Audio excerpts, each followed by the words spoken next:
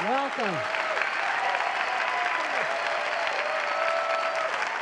Oh, thank you.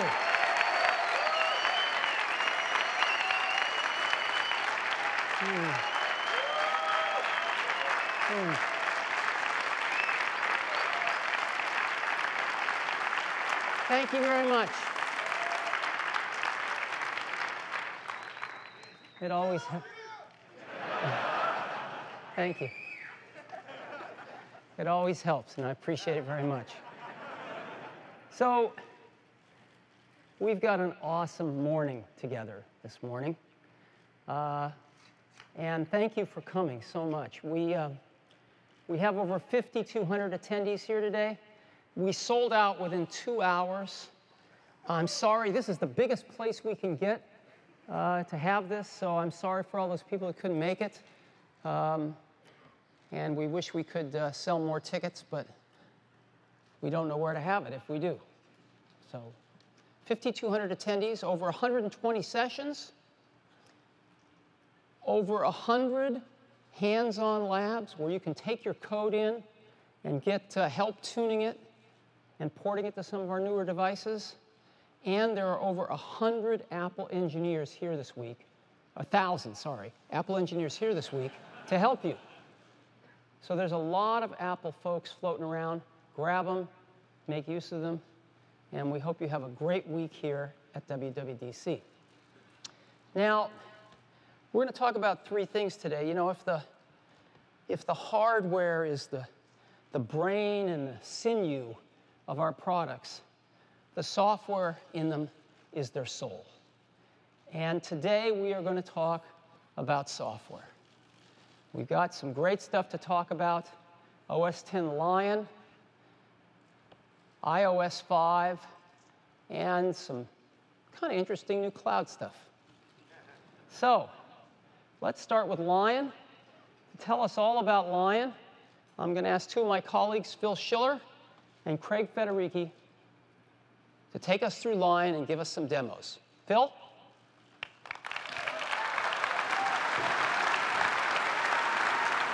Thank you, Steve. Yep.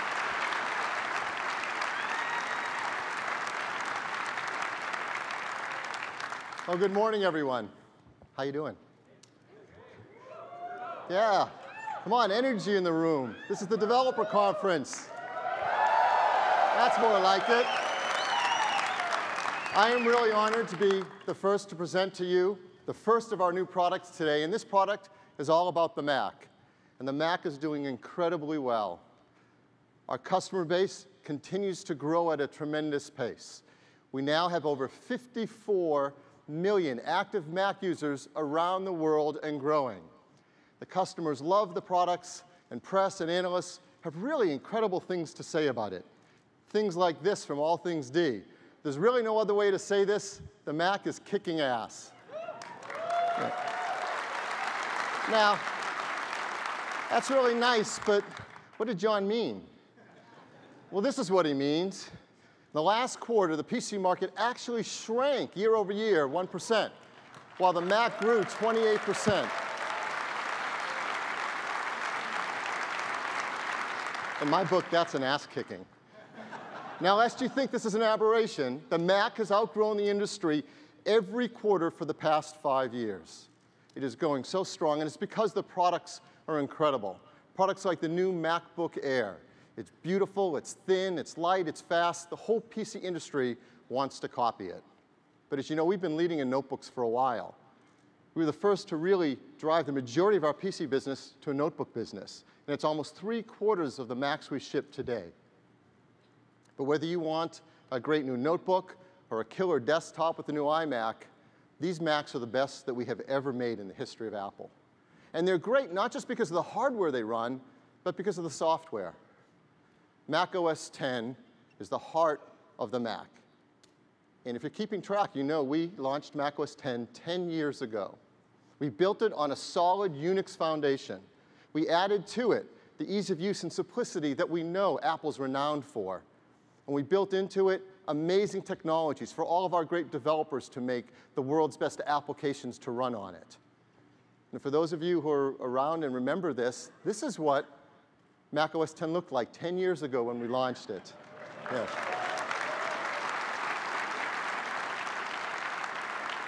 It was a revolution in its day. And over the last 10 years, it's evolved to become more refined, more powerful, more beautiful than ever before. So Mac OS 10 is looking incredibly strong. So where do we take it next? Well, next up in OS 10 is Lion, a major release with over 250 new features. And if you'd like, we can go through every one of them today. Yes. Well, I'd love to. I'm told I only have enough time to tell you about 10 key new features.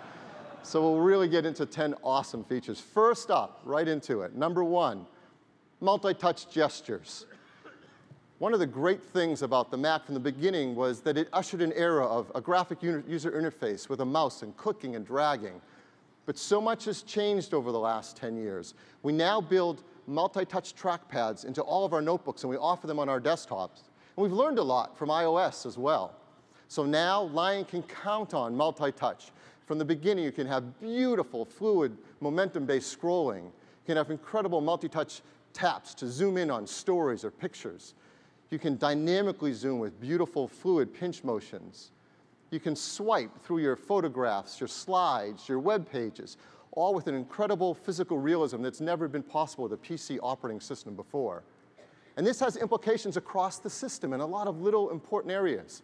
Here's a simple example, the scroll bar. Why do we have scroll bars? Scroll bars were there so you could click with the mouse and drag and scroll.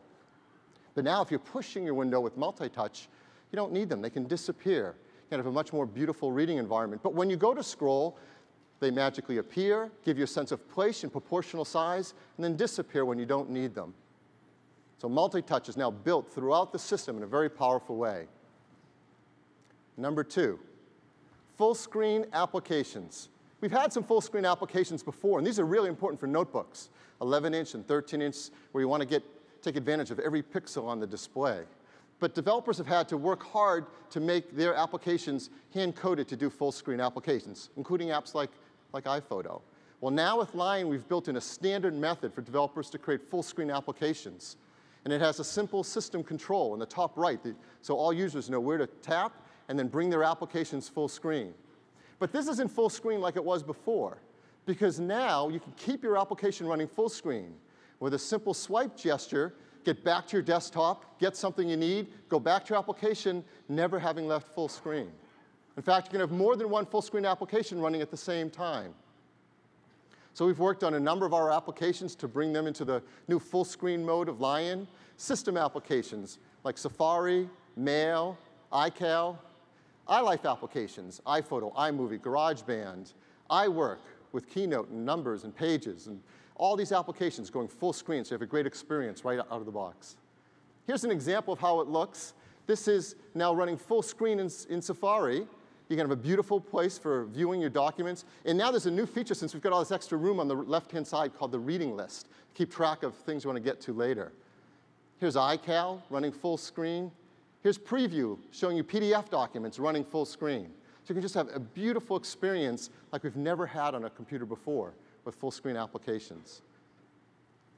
Next feature. For many users, this will be the best feature of Lion. It's called Mission Control. Now, we all like to run a lot of software. At Apple, we've created many features to help customers find just what they need. Expose for finding a document, Dashboard for getting at a quick widget, Spaces for organizing your work environment, but didn't all work together in one unified way. Well, now with Lion, we've unified that with a simple gesture to get into Mission Control. And this is a bird's eye view of everything going on in your system.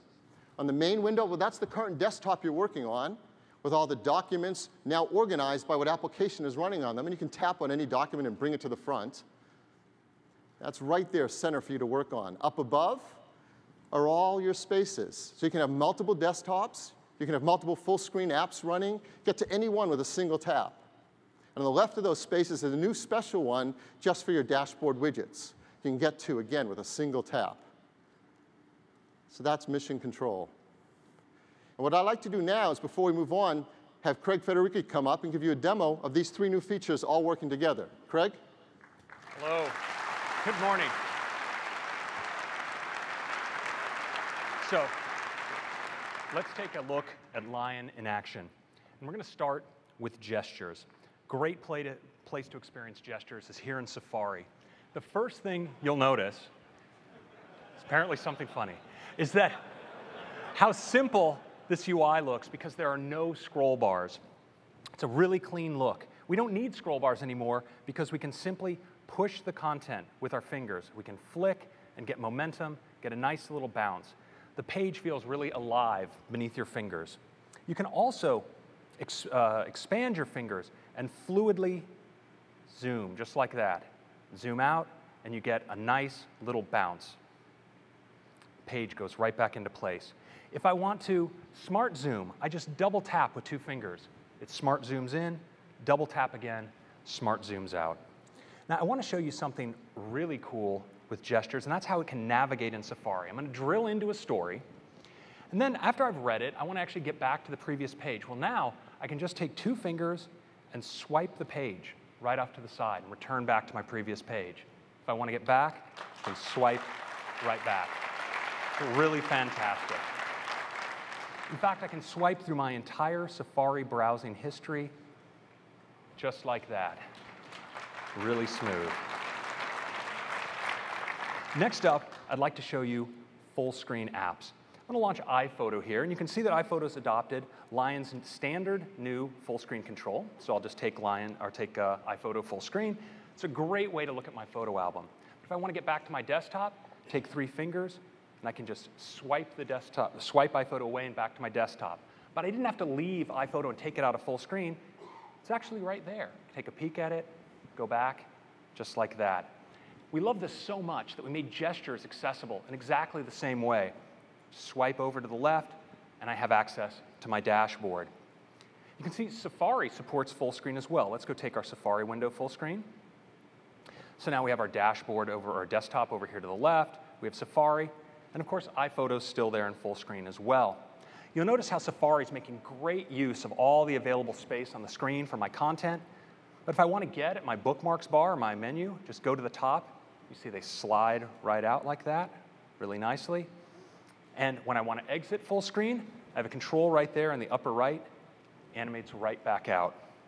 Let's take a look now at Photo Booth. This is an app absolutely born to run in full screen. You can see I'm surrounded by the curtains of the photo booth, and in here I can experience some fantastic new face detection effects. So notice as I move, the birds actually track.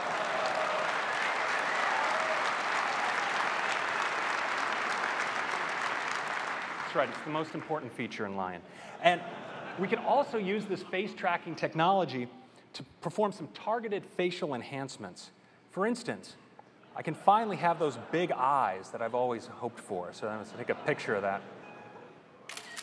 So that's pretty cool. So playing around, yeah, that's great stuff. So you can spend hours at this. So full screen is fantastic. But of course, Mac users love to do a lot of things at once, and that often means that they have a lot of windows. In fact, my desktop often looks a little bit more like this, right? I've got a lot going on. So how do I get across all of those different activities? Well, I just take 3 fingers, swipe up on the trackpad, and I'm in mission control. From here, I can get at any window I want. So if I want to get at iCal here, I click, it comes forward. Sweep back into mission control.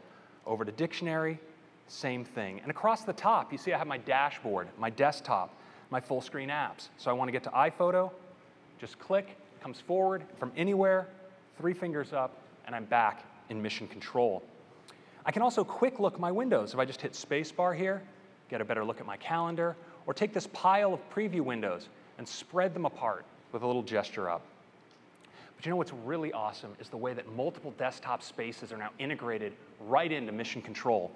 Just take my mouse up to the corner of the screen, and a little space pops up. I click, I've just created a new space. And I can populate it by just dragging the windows I want to work with in that space, just like this. And I've set up a new desktop. It's really useful. I can swipe through the spaces, of course, here in Mission Control, go over to my desktop, And if I want to then take even an entire app and all of its windows and create a new space for that, I can click on the preview icon, drag the whole pile to the corner. I've just created another space. And the spaces are just as easy to clean up as they were to create. I just click, they delete, and windows fly right back to my original desktop space. So that is mission control. Thank you very much.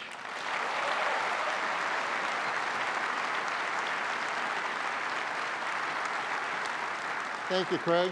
So you see how these new features now work seamlessly together to create an incredible experience in OS X, unlike anything we've had on a personal computer before. Next up, the Mac App Store. We launched the Mac App Store this past January, and users have found out that it is the best place to purchase and discover new software applications. Now, for years, there have been many software channels to buy PC software, and they all work kind of the same way. You hop in your car, you drive downtown, you buy a DVD if they happen to have it, you drive back home, you load it up, or you wait for it to come, mail order. Well, no more. Well, now with the Mac App Store, you can get your software right from the comfort of your own home on your Mac. And in the last 6 months, something incredible has happened. In the last 6 months, the Mac App Store has now become the #1 PC software channel for buying software. That's incredible. Passing Best Buy and Walmart and Office Depot. And the developers that have gotten on board with the Mac App Store have seen some great success, too. For example, Autodesk. They brought their Sketchbook Pro application to it, and since they've put it on the Mac App Store, they've seen 1 million new users on the Mac. Feral Interactive has brought a host of games, including Mini Ninjas. Hopefully you've all played it. Doubling of overall revenue since they brought it to the Mac App Store. And small, great developers like Pixelmator has brought their amazing new image editing application to the Mac App Store. They've seen a quadrupling of their revenue. In fact, they made $1 million in their first 20 days. So the Mac App Store has been a big hit for large and small developers. So what's new in Lion? Well, first, it's built right in. You don't have to go and download it and get it and decide to use it. It's built in for every Mac user. And there's a lot of great features for you developers to take advantage of. Some of them you're used to from the iOS App Store, like in-app purchases. You can now build those in.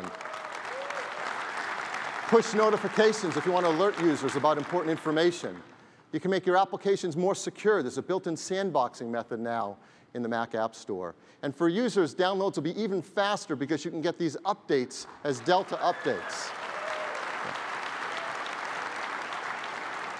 So that's the Mac App Store. It's a really important part of the whole experience of Lion, as you'll hear more about. Number 5, a simple but powerful idea, Launchpad. Wouldn't it be great if no matter where you are in your system, if you want to get at an application and quickly launch it, you can with a simple gesture? Well, now you can. With Launchpad, you simply make a simple gesture, a pinch motion, and all your applications fly onto your screen. No matter where they are in your system, Launchpad knows where they are. You can have multiple pages of applications that you can organize any way you want. When you go and buy a new application on the Mac App Store, it downloads, installs right into your Launchpad. And you can make it look however you'd like. You can rearrange your icons. You can create folders, just as we're used to from iOS. And now you can do that on your Mac as well. So that's Launchpad. Next, Resume. Here's a simple idea. From the beginning with a computer, you've had to run applications. Sometimes you quit them. You go back, and you're back at the starting point. You have no more windows open. Your documents aren't open. You usually have to pick a template. Why can't applications get you back to work quickly? Well, that's what Resume does. Now when you launch an application in Lion, it brings you right back to where you were when you quit. It remembers what documents you were open. It remembers the text that was selected in the document. It remembers where the palettes were and the windows and everything just how you like it. And Resume doesn't work just on an application. It works system-wide. So the next time you have to shut down and restart your Mac for a reason, maybe you've installed some new software and it asks you to reboot, yet you like everything just the way it is, well, don't worry. You get the new login window, you log in, and Lion will bring you back to the work environment as you left it when you restarted. All your applications running, all those spaces you set up, all just the way you like it. So that's Resume. Number 7, autosave. From the beginning of using computers, we've all had to remember one really important fact. Save, save, save all your work as you're going. Whether it's File Save or Command S on a Mac, you better keep saving. Because the one time you might forget to save what you're doing, something goes wrong, and what are you going to hear? You should have saved what you're doing. Well, why should you? Why can't the computer help you? Well, that's what Lion does. As you're creating a document, Lion can automatically save it in the background without you having to do anything, without you having to see anything. Your work is just being saved for you. This is a really powerful but simple thing, but as we got into it, we found there's more things we can do for you since we're auto-saving. So if you zoom in on the title bar of your documents, you'll see the name of your document is actually a menu now that you can tap on and take advantage of the power of autosave. Now, for example, let's say you're doing work and you don't like the work you did and you're worried it got auto-saved over what you liked that you had done previously. Well, now you can just select Revert to Last Open and get back to where you were when you started. Or maybe you love the changes you've made, and they're exactly what you want. You don't want it to ever get auto-saved over it again because it's perfect the way it is. You can just select Lock, and now your document's locked. It's like a template, and nothing can ever change it. You can even, right from within the application, select Duplicate and create a second document just like the first one that you can start working on another version. So you have the power of all of this right from the title bar of your window. So that's autosave. Now, autosave gave us a great idea to go even further with the next feature, and that's called versions. So you're working on a document, you're entering the text, you're formatting, you're adding copy, you're adding graphics, and all along, autosave is saving your document. In fact, it's saving all these versions of your document as you're working. So we call that versions. It's automatic. You don't have to do anything. We'll do it for you with Lion. If you love something in a split second, you can, of course, take a manual snapshot if you want. And it's very efficient. We only store the difference between the versions. They're not whole new documents. And you don't have to worry if you ever share your work with someone else that they're going to get all that back work that you don't want them to get. When you copy it off or you send it an email, we only send the current version. So how do you take advantage of this power of autosave and versions? Well, again, go back to that menu on the top. And there's another choice there that you may have noticed. Browse all versions. You tap on it, and you get this beautiful new interface. It looks a lot like Time Machine. But rather than being about your whole system, it's about that one document you're working on. On the left is the current version. On the right, all the past versions. And you have a time scale on the right, just like Time Machine. You can scroll back through them, and they're all live. You can switch and make any one the current one. You can even cut and paste between them. So that's versions. What I'd like to do is ask Craig to come back up and give another demo showing how this all works together. Craig? Hello again. All right, well, let's start with Launchpad. You see it's an icon right here on my dock. I click, and I get an instant view of all of the applications on my system, no matter where they're installed. I can page through them really nicely with gestures. And when I want to launch, let's say like Address Book, it's just a single click to bring it up. I can also gesture with a 4-finger pinch to get in as well. So of course, when I want to add things to my Launchpad, the best way to do that is with the Mac App Store. I'm going to launch it right here. You can see on the Mac App Store, we have great featured applications, top paid and free apps, categories. We have also all of your purchased apps. So then if you buy another Mac, or you buy on one Mac and you want to get the app on the other one, you can download them here at no additional charge. And of course, updates. With just a click, you can bring all the apps you have installed on your system from the App Store up to date. Well, now let's try adding Twitter to our Mac. We're going to click here and go to the Twitter product page. And with a click, I can buy. The app actually lifts up out of the App Store and flies right into my Launchpad, downloads, and is ready to use. From here, I can just click and position it wherever I want. I can move it maybe to the first page. And as you see, we have folders, like this productivity folder. Works great. If I want to create my own folder, just pick something up, drop it, and I've created a folder just like that in Launchpad. Next, I'd like to show you just how fantastic the Mac is now with Lion and working with documents. I'm going to open a document that I've been working on here on the history of guitars. When I start editing a document, often I'll position my windows just the way I like them, like this, maybe open up some inspectors, position them the way I want them, and then I'll set down to editing. Now, this guitar, this looks maybe a little bit too metal for my target audience, so I'll delete that.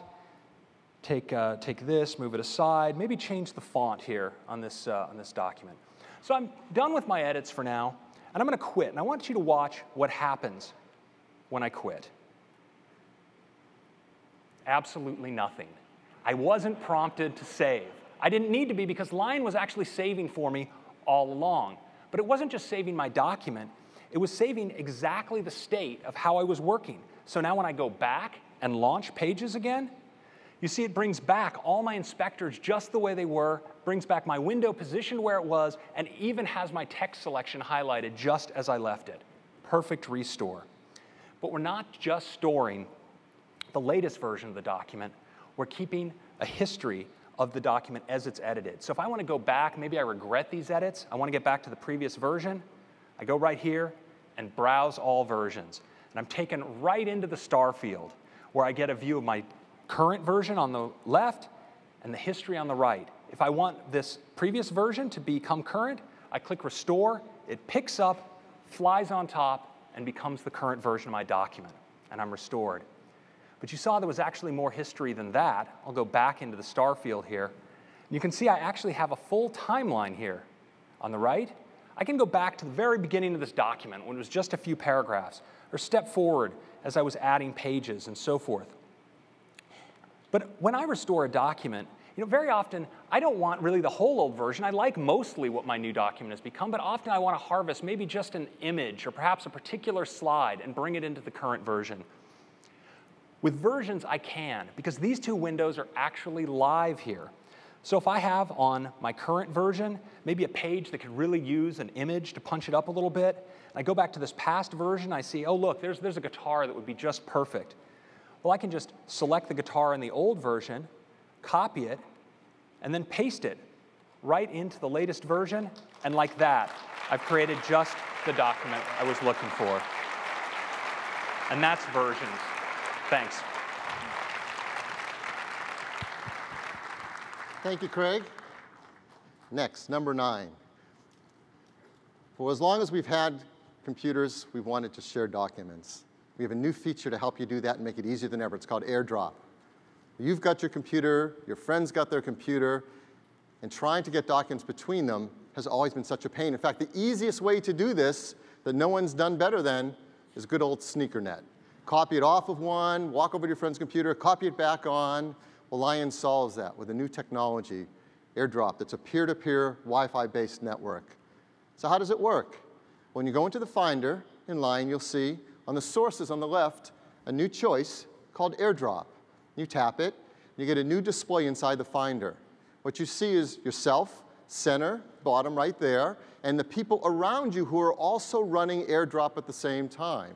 You see their pictures. If I want to drag a document over to Shauna's computer, I just drag the document on top of her picture, and it asks me, are you sure you want to send this? And I confirm I do. On Shauna's computer, because she's also now running AirDrop, she sees, pops up over my picture, I'm trying to send her a document. She confirms she wants to receive it, and it downloads right into her Downloads folder. And that's it. That's what it takes to now wirelessly share files between Lion computers. So it's a peer-to-peer Wi-Fi-based network. There's nothing to set up. It's auto-discovery, auto-setup. We have confirmation on both ends, just to be safe. And your data is protected over the air because it's fully encrypted as it's transferred. So that's AirDrop. And that brings us to number 10. Number 10 is Mail, a completely new version of Mail in Lion. It's beautiful. The layout on it is incredible. It works in a window. It takes advantage of full screen. You can work in a 2-column, or if you want to have access to your mail sources, a 3-column view right there on the left. And you see that the design of it's really optimized around reading your mail. You have a beautiful full-height message window. On the left, in the message list, you see snippets like we're used to from iOS, now built into Mail. Across the top, you have a favorites bar, sort of like a browser does. Now in Mail, that can be favorite folders where you like to keep things and you want to get at quickly. Probably one of the most powerful features is searching. With searching now, we have new search suggestions. So you start to type what you're looking for, and Mail recognizes whether that's a person or a subject and prompts you with the choices you have across your entire Mail database, what you can find quickly. When you select one, it becomes what we call a search token. That's an interactive search token where you can set some parameters on it. And you can have more than one and create Boolean searches if you want. But probably the best feature of the new Mail is something we call, oh, yes, you can love that, it's okay, Boolean searches. And probably the best feature is something we call Conversation View. In Mail today, as you've got a conversation going, you've got some messages you've responded to or replied and forwards, as you see the mail gets longer and longer and they're indented and color-coded, things stripped out. It gets more and more difficult to follow the flow of this and appreciate the messages that were sent. Well, now in Lion there's a brand new conversation view that shows your messages just as they were sent. You see the messages, you see the people who send them, you see the attachments still in line, all there for you to view. Yet it's completely compatible with doing email with other people who don't have Lion and can't get the same beautiful view. So that's Mail in Lion. I'd like to bring Craig up for one last demo to show off Mail. Okay. Well, I absolutely love the new Mail in Lion. Let's take a look. So it's got this great full-height message list. It's perfect for laptops, just like this. I've got my message list on the side with snippets. It makes it really easy to find the message I'm looking for. We have this new favorites bar across the top, so I can click through my mailboxes really easily. But if I want to get back to my full list, they're available right here as well. I really find the new search to be just awesome. Because when I search, I'm often searching for a person, let's say like Phil. I start typing PH. See, it prompts me for people in my mail right now that match. So I go Phil Schiller, found messages from Phil, just like that. I can retarget the search to specific inboxes or search all. And of course, as Phil showed you, I can pick whether I'm searching for from, to, or the entire message. Well, suggestions don't just apply to searching for people. They also work for other things as well. Like let's say a subject, I'll search for trip. You see that it's actually prompting me, do you want to search for messages that contain trip, or where trip just appears in the subject line, or even suggest specific subject lines that match. So I can select this, and I've done a subject search on trip. What about dates? I'm going to type March, start typing March. There you see it prompts me, March 2011. Like that, I've searched for all my messages in March. But what's really awesome is the way you can combine these really quickly to pinpoint just the search you're looking for. So let's say I'm looking for a message that Phil sent me. The subject was something about reservation. It was from Phil Schiller, and it was last month. Like that, drills down to exactly the message you're looking for. It's really nice. As awesome as that is, my favorite feature is Conversations. It's this beautiful view of all the messages that were sent in the conversation just as they were sent, with all the images and so forth. And you'll notice that all of that extra forwarded reply text that's redundant in the conversation is stripped right out. It's gone. But if I want to show it and I want to see mail the way it kind of looks in lesser mail programs, I can click like this. It folds right out. Yeah, this is awesome. And if I want to reply to a particular message in a conversation, I can hover, we get a reply control, and watch this animation. Bloop. So, message hops right out. So that's great. And finally, when you want to file a whole conversation away, you can just drag it all at once, drag all the messages, put it in your folder, and you're done. That's Mail in Lion. Thank you.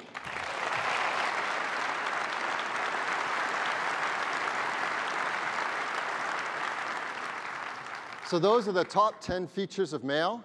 And there's of Lion, and there is so much more for you to learn about and discover in Lion. Amazing features. Just to bring up a few, I mean, don't Windows users who want to upgrade to a Mac deserve a migration feature just like we Mac users have? Well, now there is in Lion. When you upgrade from Windows, we can help you migrate and get to a better computing experience. There's File Vault, too. Yeah, so for all of you who want more security and encryption on your hard drive, you have that. FaceTime's built in. Even Server's all new with Lion. Server isn't another operating system. It's just a bunch of applications you can purchase to run on top of Lion. So amazing depth of features for you. And for all the developers out here, we have over 3,000 new APIs for you to take advantage of the power of Lion. Amazing stuff. You can do all the things we showed here. You can have full screen applications, you can create versions, you can take advantage of autosave, All of that can easily be done with all these new APIs. So Lion is an incredible new release. So how are we going to get it? Well, in the past, one thing every version of Mac OS X has shared in common is it came on an optical disk. No more. Now, Lion will be available only in the Mac App Store.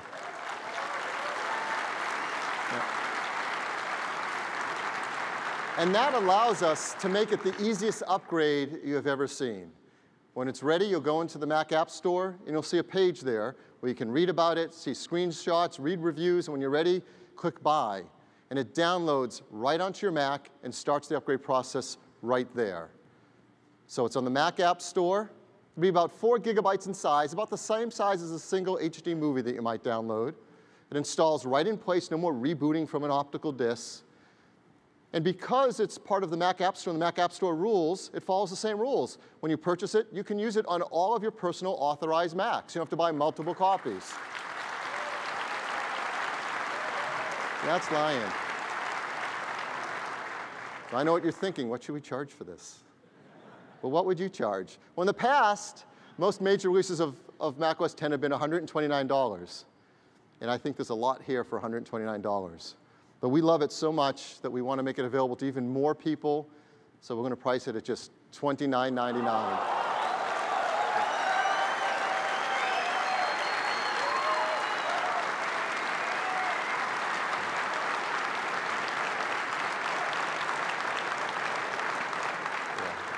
I was hoping you're going to like that.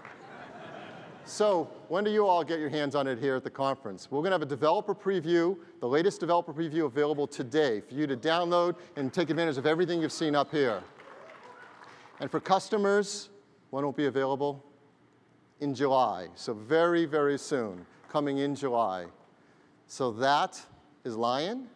That's the first for new products we wanted to tell you about today. The next product we're going to talk about is iOS 5. And to do that, I'd like to invite up Scott Forstall.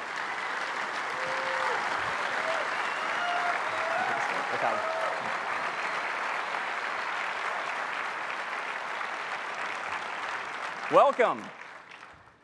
So I'm here to tell you about iOS 5. And before I get into the cool stuff, let me give you a quick update on iOS. As you know, iOS powers the iPhone, the iPad, and the iPod Touch. And to date, we have sold, wait for it, over 200 million iOS devices.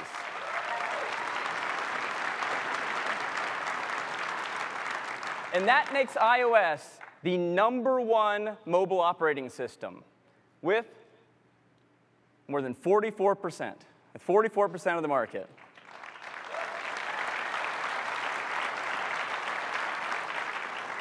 Now, the latest addition to the iOS family is the iPad 2, which is an incredible product, even thinner and lighter than the original. It comes in black and white. It has cameras in the front and back. It is an amazing product. And our customers just couldn't wait to get their hands on it, or else they actually did have to wait to get their hands on it. In the first 14 months, we have already sold more than 25 million iPads.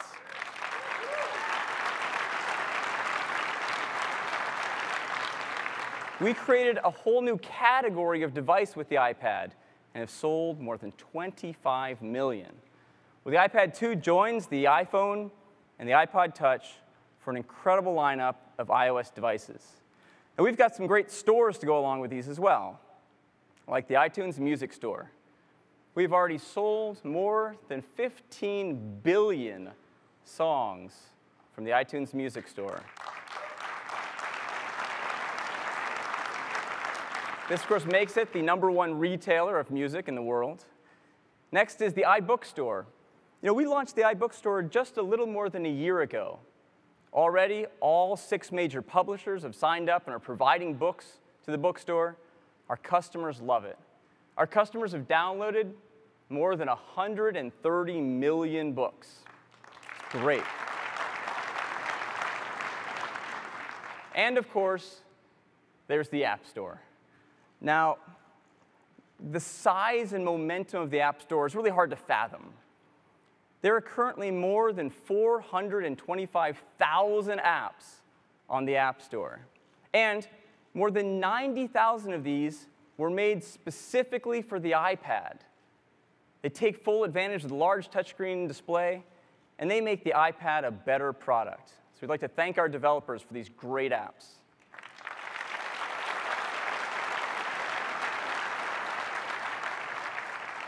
Now, our customers love it. Our customers have downloaded more than 14 billion apps from the App Store, and that's in less than 3 years. It's amazing. Now, our developers are being well rewarded for this. Apple so far has paid out more than $2.5 billion to developers building apps for the App Store. Thank you.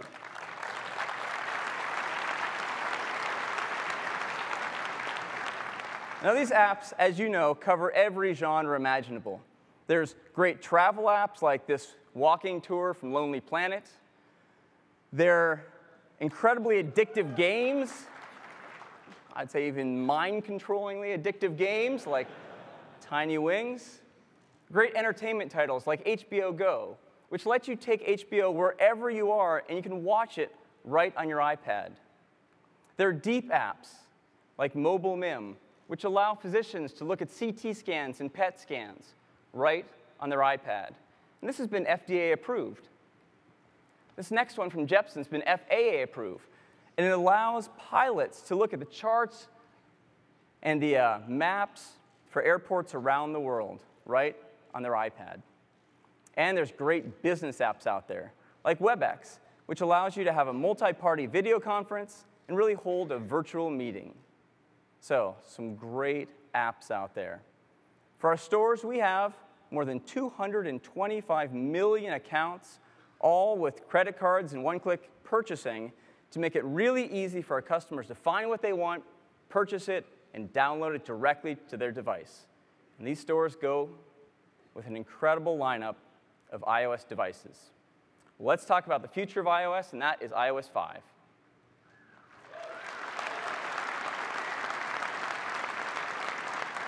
iOS 5 is a major release. This is incredible for our developers and for our customers. For our developers, there are more than 1,500 new APIs and some great enhancements to our tools. For our users, there are more than 200 new features. Let me go ahead and walk you through 10 now. Number 1, notifications.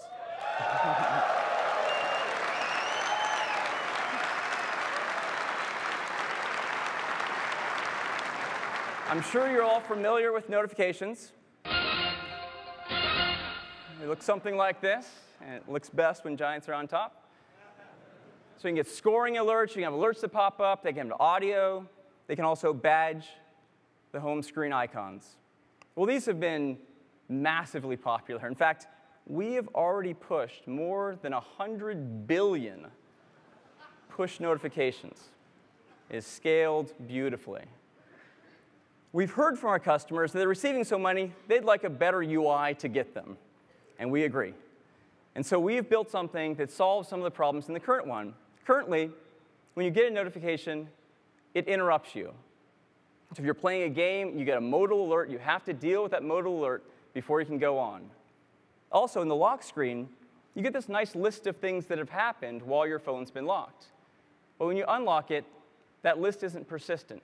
There's no way to get back to that list and go through those notifications. Well, we have designed a solution that solves those issues and goes far beyond it, and we call it Notification Center. Notification Center is a single place which combines together all of your notifications. You can get to it at any time from anywhere on your iPhone or iPad or iPod Touch just by swiping your finger down from the top to reveal the Notification Center.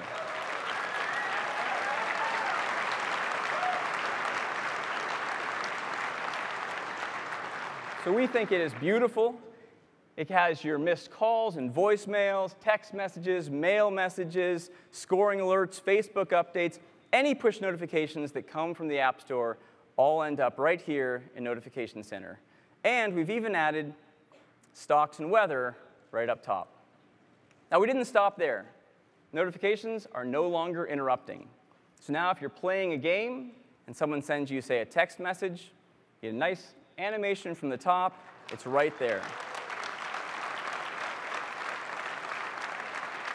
You can keep on playing your game, and it'll automatically dismiss itself. You could have just tapped on it, and it would take you to that app. But it doesn't matter, because you can always get back to it at any time just by swiping your finger down from the top. We've also improved the lock screen. You can see more information for notifications here. And one of my favorite features is for any one of the notifications in the lock screen, you can just slide your finger across it, and it takes you directly to the app that sent the notification. And let me go ahead and just show this to you now. So I've got a phone here running iOS 5. You can see more information there. Now I'm just going to swipe my finger right across that text message, and it takes me directly to the Messages app and right into the conversation. It's really convenient. Now to get to the Notification Center, just swipe my finger down from the top, and there it is. Dismiss it by swiping up. Really nice animation. You can see that we're still in winter here in San Francisco. I get all of my messages here, so text messages and scoring alerts. Down at the bottom here, I have some alerts from MLB.com at bat. If I tap on that X button, I can just go ahead and clear that out. If I see another notification, like the Facebook one, I tap on it, takes me directly to the Facebook app. So it's really convenient. And at any time, again, swipe down from the top, and you get back to Notification Center. And that is Notification Center.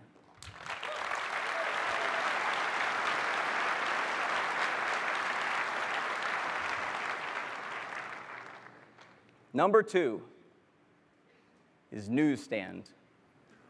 You know, I love reading newspapers and magazines right on my iPhone and my iPad. And recently, we added subscriptions. And this makes it easier for you to get all of the new issues without missing anything. Already, most of the major publishers of magazines and many of newspapers have signed up to support subscriptions. Now, these are incredible titles. Things like National Geographic and Spin. So great music magazines. And of course, when you read these on your iPad, you get audio and video in addition to all the articles. Vanity Fair. Science magazines like Popular Mechanics and Popular Science. Esquire and GQ. Fashion magazines like Elle. The Oprah magazine. Tech magazines like Wired, and automobile magazines, and sports magazines, The New Yorker, and newspapers, new ones like The Daily, but also The New York Times, The San Francisco Chronicle, Daily Telegraph, and other international papers. And we've now created a single place right in the App Store that combines all of these newspaper and magazines, so you can find them all in one place. When you purchase them, they're automatically downloaded and placed in the newsstand. It's a new place right on the home screen. Looks like this beautiful news rack. In addition to this, we do background downloads.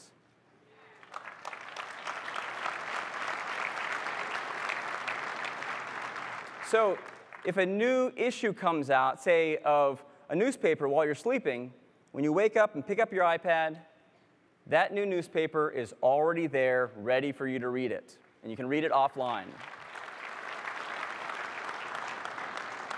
On top of this, we set the cover to be the front page of the new newspaper, and we'll set it to be the cover of the new magazine for magazines.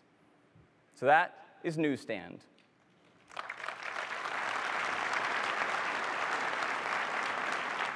Next is Twitter. Now, as I'm sure everyone's familiar, Twitter is an incredibly popular service. People send more than 1 billion tweets per week. And we hear from a lot of our customers on iPhone and iPad and iPod Touch that they love Twitter. And so we want to make it even easier for all of our customers to use Twitter on iOS products. We're doing a number of things for this. First, we're adding single sign-on. So now, when you go to the Settings app that's built in on the iPhone or iPad, you can enter your username and password, and now you're configured for Twitter. For any app you download off the App Store, it'll just say, can I use your credentials? When you say yes, you're logged in. You don't need to re-log in every single time. So single sign-on.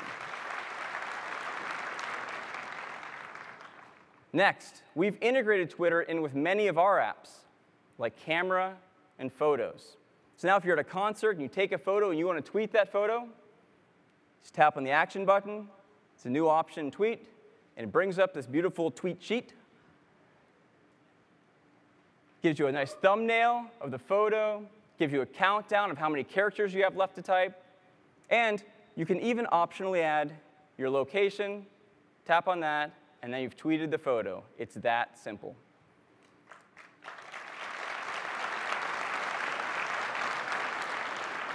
In addition to tweeting from Photos and Camera, you can tweet articles from Safari, websites.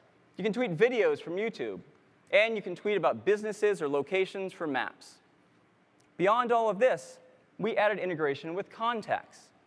Now, you might have a lot of contacts that don't have photos, but Twitter may have photos for those people. And so you can use Twitter to automatically update the photos in your contact list and even the @username for your friends. And that's Twitter integration throughout the OS.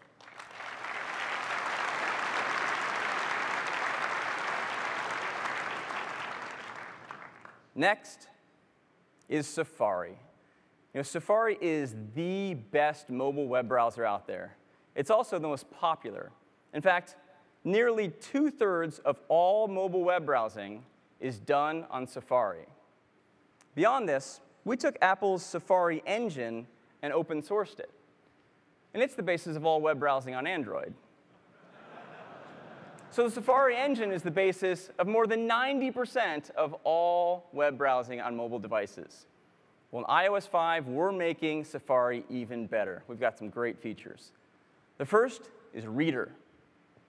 Safari Reader becomes available up here as a new button when you're reading a story on a website. If you just tap on that button, we take the story you're reading and make it front and center. We get rid of all the distractions, set the font size right, and even if it's a multi-page story, so you'd have to tap through multiple web pages normally to get to it, we put it in a single scrolling story. It's really convenient.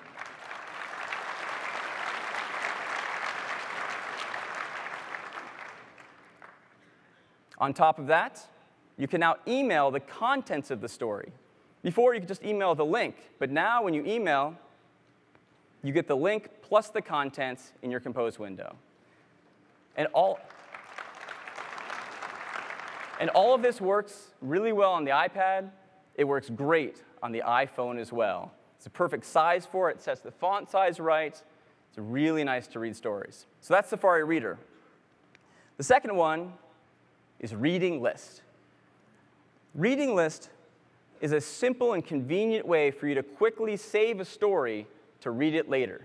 You just put it in the reading list, and when you add an item to reading list, it gets added to the reading list on all of your iOS devices, and even the reading list on Safari on Mac and Safari on Windows.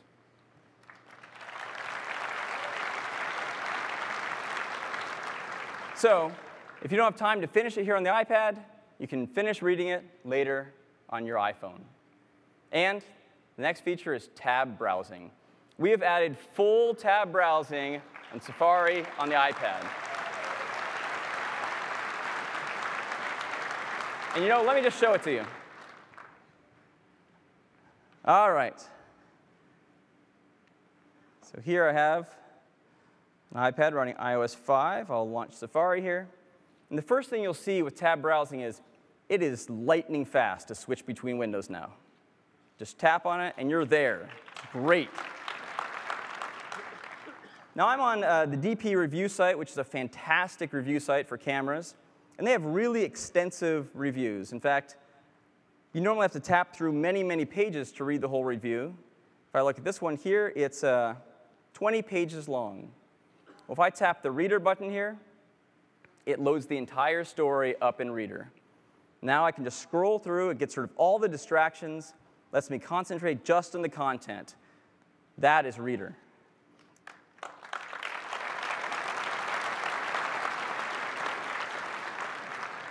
You even see that when it goes between pages here, where you would have had to tap to say next page, it automatically gives you a little page break so you know when it's going through those pages. Now let's say if I don't have time to finish the story right now, I can just tap the bookmarks bar item, and here I have reading list. I tap plus, and now it's added this to my reading list. And again, I can go finish this on Mac, on Safari on my Mac, or any of my other iOS devices. It's great. And if I really like this and I want to tweet about it, let me show you the Twitter integration while we're here. If I tap tweet, brings up the tweet sheet. We do completion, so I have a friend, Gary Dunn, so I hit @G, automatically fills in the name, tap that, and I say, I like this one.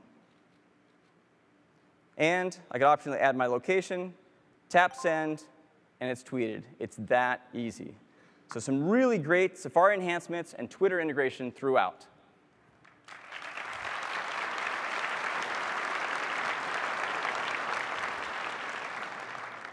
All right, next up is reminders. All of us are constantly creating lists of things to do, lists of things to buy, like a grocery list. Some of them have a place associated, like don't forget to walk the dog when I get home. And some have a time associated, say buy concert tickets Monday at 10 a.m., so that's when they go on sale. Wouldn't it be great if you could get rid of all these scraps of paper and store all this on your phone? But beyond that, if your phone actually reminded you to do things as opposed to just statically keeping a list of things. Well, that's exactly what the Reminders app does. On the Reminders app, you can store lists of things, multiple lists, so things for a trip to San Francisco, or a birthday party, or a grocery list. You can store dates associated with these reminders, so you'll be reminded on that date. You can also assign location. This is really cool. I could set up a reminder to say, remind me to call my wife when I leave the convention today. And it'll set a geofence up around Moscone Center, and so when I get in my car to leave, it'll pop up and say call.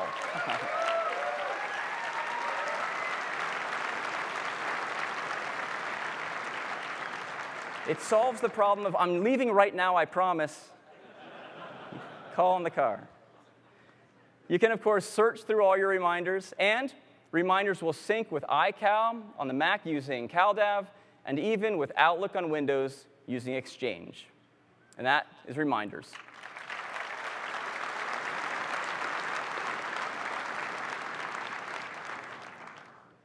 Next is camera. The iPhone 4 is widely regarded as having one of the best cameras on a mobile phone.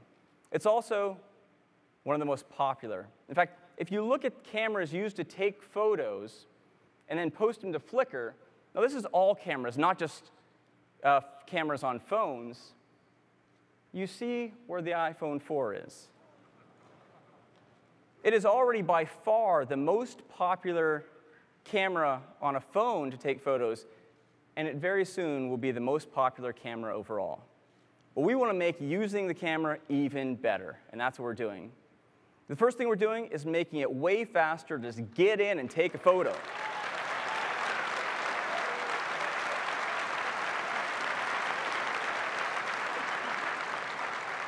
So now, if there's some moment happening, your kid's doing something really cute, you want to capture it, you double-click that home button, you get a new camera icon. When you tap on that camera icon, you're brought directly and immediately to the camera, and you're ready to take a photo. Now, what's really cool about this is even if you have a passcode set, we'll take you right in to take a new photo. We'll protect it, and you can't see any previous photos you've taken or anything else on the phone without typing your passcode. But you can start taking a picture immediately. And you can even use the volume up button now to click the photo.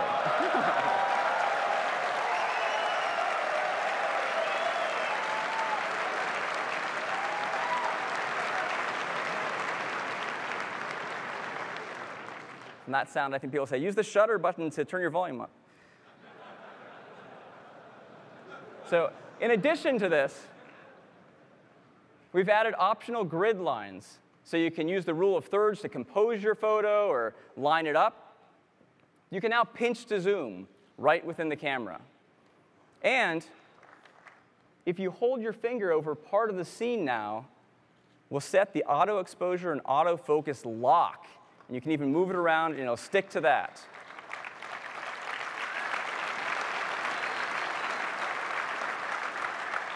Now, this is a really advanced feature, and we've brought it to the iPhone, and we've made it really easy for everyone to use. Now, next, once you've taken your great photos, you can now edit them right on your iPhone and your iPad. You can do things like crop and rotate, red eye reduction. So if you've taken the photo at left where the flash has caused a red eye, you can automatically remove that red eye right on your iPhone or iPad. And we even brought over the one-click enhance that we pioneered in iPhoto on the Mac, and it brought that to iOS. So you can see when you applied one-tap enhance to the right, how the color tones look so much nicer, how it pulls detail out of shadow. It's really nice. So some great photo editing features and really nice camera enhancements.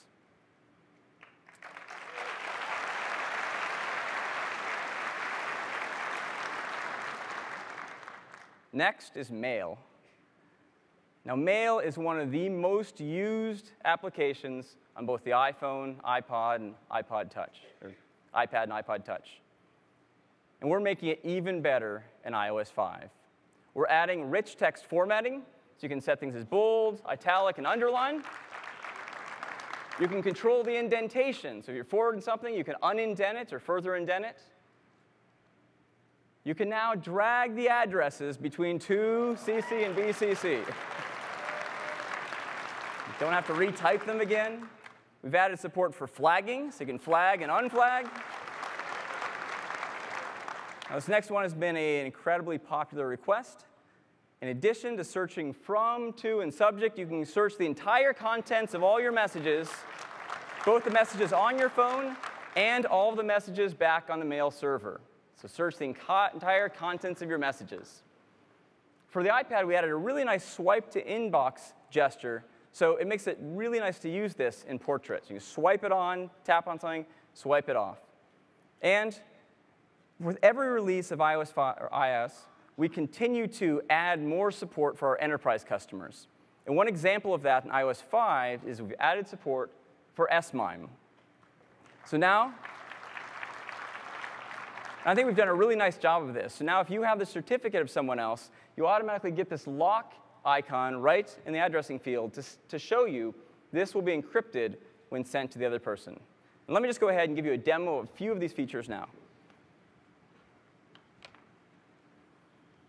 All right.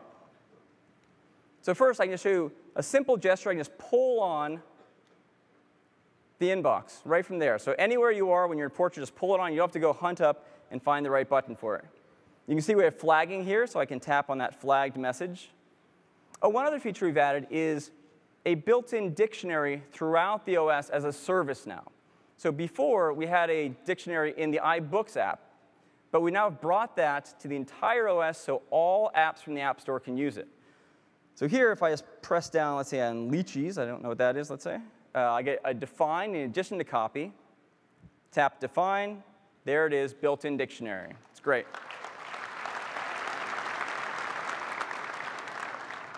If I, say, respond to this message, again, I can grab one of these addresses and now just drag it to BCC, drag it to, and rearrange it. It's really nice and easy. Now, there's one more feature I want to show you, and it's actually a system-wide feature having to do with the keyboard. When we released the original iPhone, we revolutionized the way people would type on multi-touch displays. And we keep on challenging ourselves to make that even better. Well, we have a new variant of the keyboard, in iOS 5 for the iPad, which we think people who like to type with their thumbs while holding it are really going to like. In the bottom right, you see the keyboard button, and now it has some grab handles. If I just take those and drag it up, it splits it into two. And so what it does is it just moves the keys closer to your thumbs and the sides. So you can put it wherever you want. It's really nice, and it's persistent for every app in the system. It just stays where you put it. If you want to put it back down, just press and hold. Say dock and merge, it goes back down to the bottom. So even a split keyboard.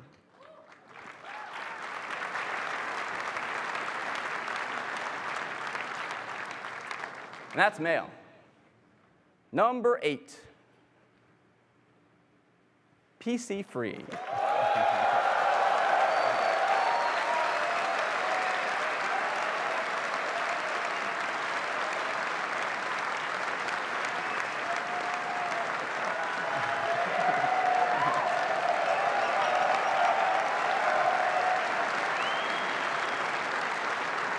So we've built these incredible devices, the iPhone and the iPad, and people get them home, they open up their box, and they see this. I said, what? You know, we're living in a post-PC world. In fact, especially with the iPad, we're ushering in the post-PC world. And we have a lot of customers coming to us and saying, I want to buy an iPad as my only device. I don't own a computer. I want to buy an iPhone as my only device, my only actually internet access for where I live will be my iPhone. We know we're selling into a lot of places where the households just don't have computers. And they want to buy an iOS device as their only device, and that's exactly what we're going to support in iOS 5. Now, when you take your iPhone out of the box, instead of seeing this, you're going to see this.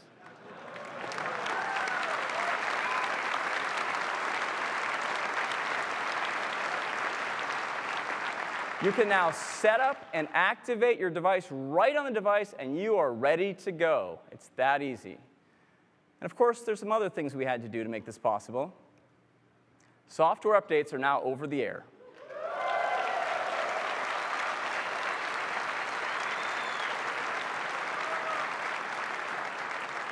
So you no longer need to go and plug into a computer just to update your software. And of course, they're now Delta updates.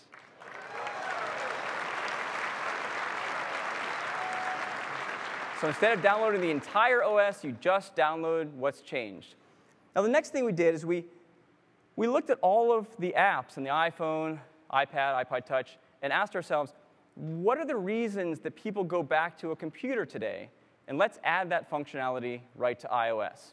So for instance, you used to have to go back to a computer to create calendars or delete calendars. You can now create and delete calendars right from iOS. You saw for photos, we've added really significant editing functionality in there. So you can crop, rotate, one-tap enhance, red-eye reduction right from within your iOS device. And even in mail now, you can create mailboxes and delete mailboxes right from iOS. So we looked at all of the apps on the iPhone and the iPad, added that functionality, so now if you want to cut the cord, you can.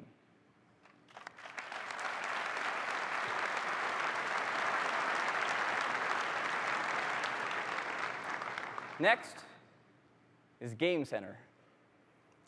iOS is the most popular gaming platform on the planet. There are more than 100,000 game and entertainment titles in the App Store. And so about 9 months ago, we launched Game Center. And we did it to make it even easier for people to find players to play games against, and also to make it easy for you to compare how you're doing against your friends. Well, in just 9 months, we have 50 million Game Center users. Now, to put that into perspective, Xbox Live has been around for about 8 years, and they have around 30 million users. So Game Center is very popular, and we're making it even better in iOS 5. To make it more fun and social, we're adding photos, so you can see photos of your friends, change your photos.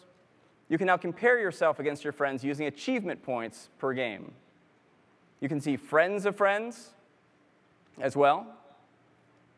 You also will get recommended friends that might be great people to play some of the games that you like. We've also added game recommendations. So there might be some really great games out there, maybe they're new, that you don't know about, and we'll help you discover those. Once you've discovered a game you like, you can purchase and download it directly from Game Center. Now, this is great both for our customers and for our developers. Another thing we've done for our developers is we've added support for turn-based games right into the OS. There are some great turn-based games out there like Scrabble, but the developer had to do all the work for that. And now that's supported right out of the box in iOS 5. So some really nice enhancements to Game Center. Next is iMessage. Now, I believe we have the best messaging client out there on the iPhone. It works tremendously well to send text messages, send photos, send videos, and our customers love it, our iPhone customers. But what about our iPad customers and our iPod Touch customers? They've been asking us for a messaging solution. And so in iOS 5, we are launching a new messaging service between all iOS 5 customers.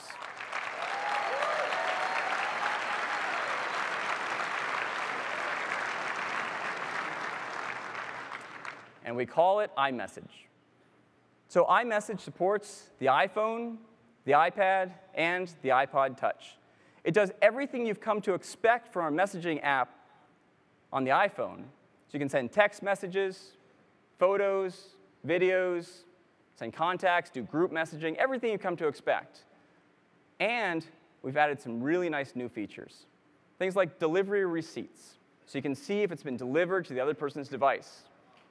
Optional read receipts, so you can see if it's been read.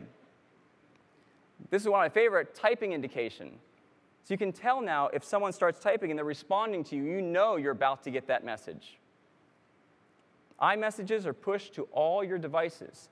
So if you start a conversation on your iPad and later pick up your iPhone, you can pick up right where you left off with all the context of that conversation to date.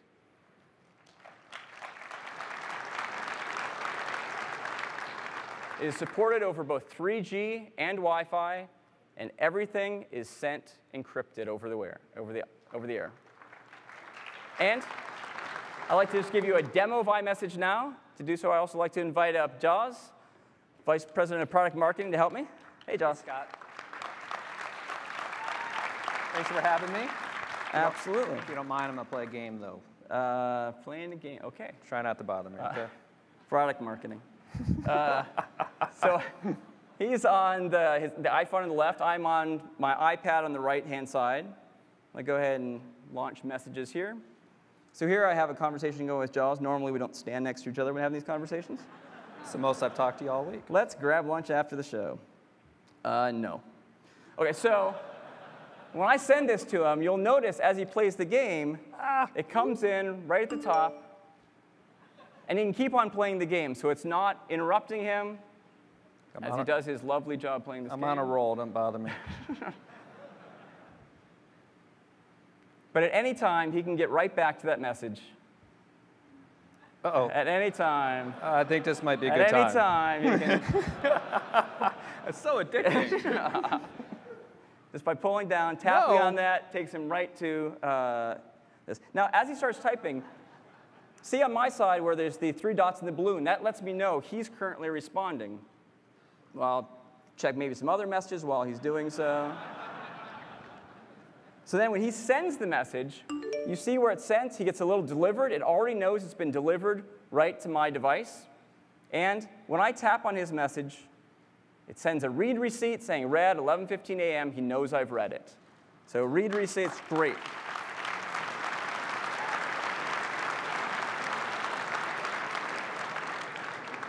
We can also send high-quality photos and videos.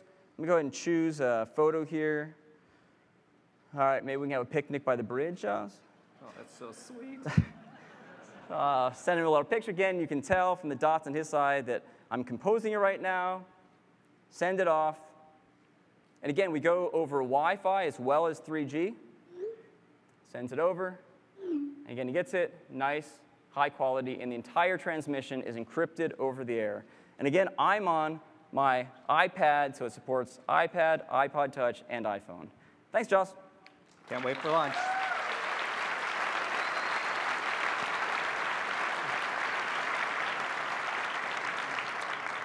So iMessage, and we're actually building this on the push notification system we've built, so we know how to scale this.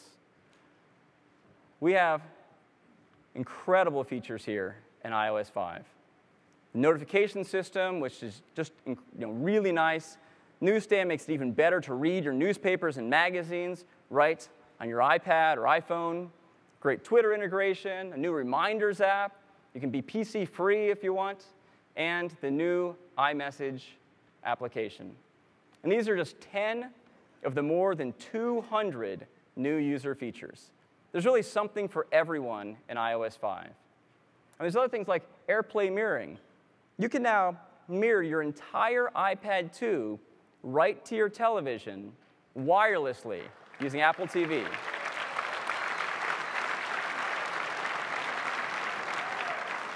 Wi-Fi sync to iTunes.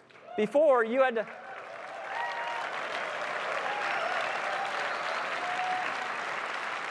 Yeah, exactly. Before, you had to go back and plug into your computer to sync, and now, when you are charging at night, let's say, your iOS device will automatically find iTunes over Wi-Fi and sync with it. And before it syncs, it'll back itself up, so you automatically get backed up every single day.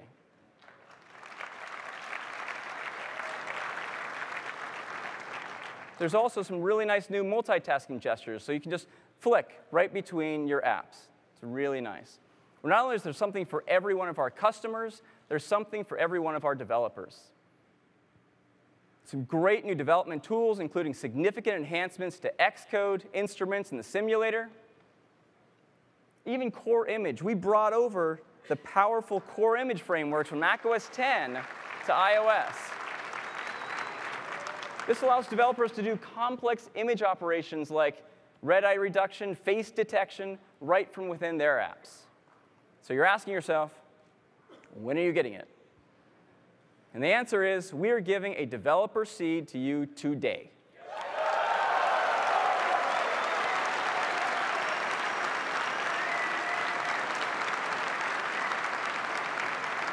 This is going to be great for the conference. As you learn about all the new APIs and all of the sessions this week, you can go and use those APIs immediately using your seed. And iOS 5 will ship to all of our customers this fall.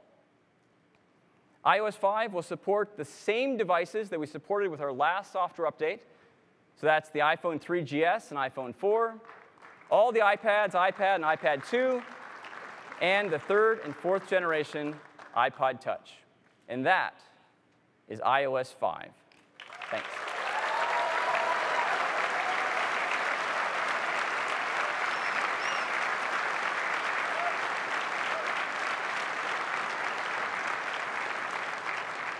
And that is the second of the software products we want to tell you about today. To tell you about the third, I'd like to turn it back over to Steve.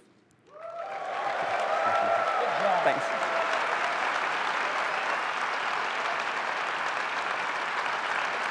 So, you like everything so far? Good. Well, I'll try not to blow it. So, I get to talk about iCloud. We've been working on this for some time now, and we're really excited about it. About 10 years ago, we had one of our most important insights, and that was that the PC was going to become the digital hub for your digital life. What did that mean? Well, it meant that that's where you were going to put your digital photos. Where else were you going to put them? Your digital video off your digital camcorder. And of course, your music, right? You were going to acquire it in the device or potentially on your Mac, and you were going to basically sync it to the Mac, and everything was going to work fine. And it did for the better part of 10 years. But it's broken down in the last few years. Why? Well, because the devices have changed. They now all have music. They now all have photos. They now all have video. And so if I acquire a song, I buy it right on my iPhone, I want to get that to my other devices. Right? I pick up my iPad, and it doesn't have that song on it. So I have to sync my iPhone to my Mac. Then I have to sync my other devices to the Mac to get that song. But then they've deposited some photos on the Mac, so I have to sync the iPhone again with the Mac to get those photos. And keeping these devices in sync is driving us crazy. So we've got a great solution for this problem.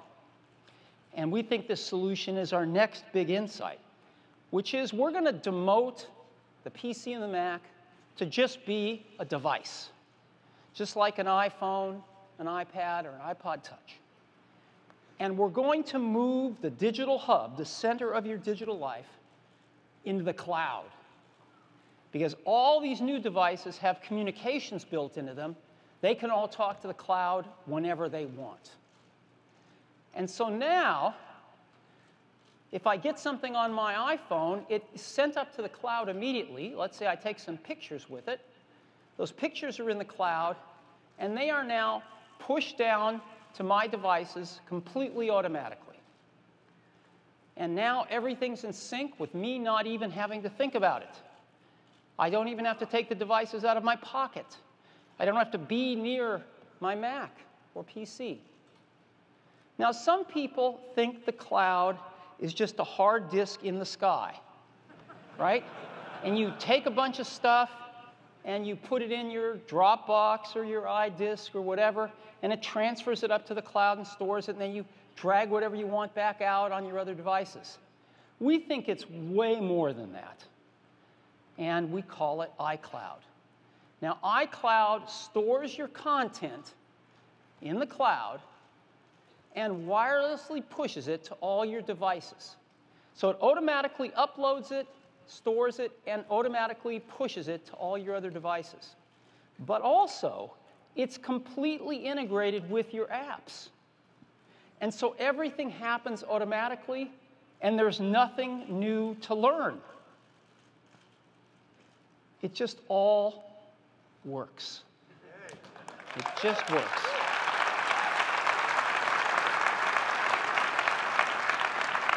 Now, you might ask, why should I believe them? They're the ones that brought me Mobile Me.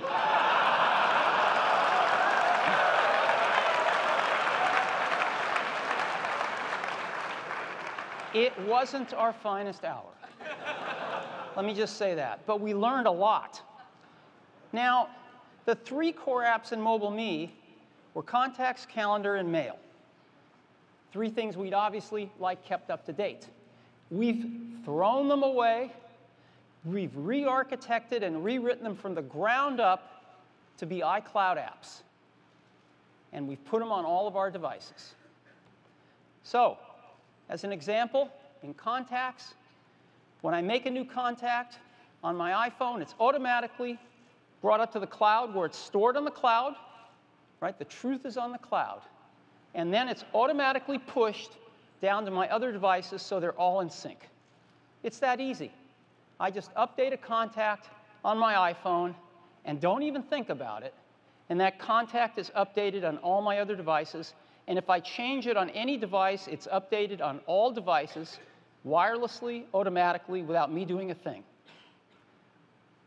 So that's Contacts. Here's Calendars. Works much the same way. I make a new calendar event on my iPhone. It's stored in the cloud, and it's pushed to my other devices. Pretty cool. We've also added calendar sharing. So as an example, if I'm sharing a few calendars with my wife, school and soccer calendars, let's say, right? And I add a new calendar for a teacher-parent conference on my phone, It's, again, automatically pushed up to the cloud and automatically pushed to my wife's iPhone. If she adds an appointment for a soccer game, again, goes up to the cloud and back to my iPhone. It's that simple. And so calendars it stores your calendars in the cloud, changes on any device are pushed to all your devices, and we have shared calendars. And we think you're going to love the new calendars. It just works. And then we have mail. Mail was in the best shape of all, but it's even better now. We give you a mail account at me.com. Your new messages, again, are pushed to all your devices, and like we're used to, your inbox and folders are all kept up to date on all devices. So that's mail. And no ads.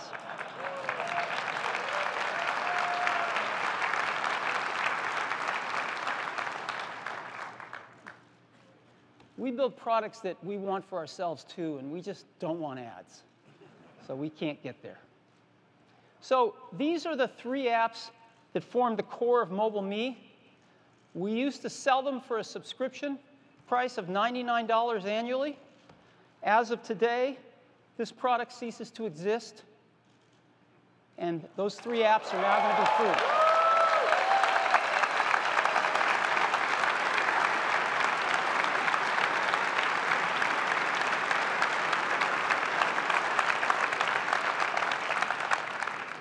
But we didn't stop there.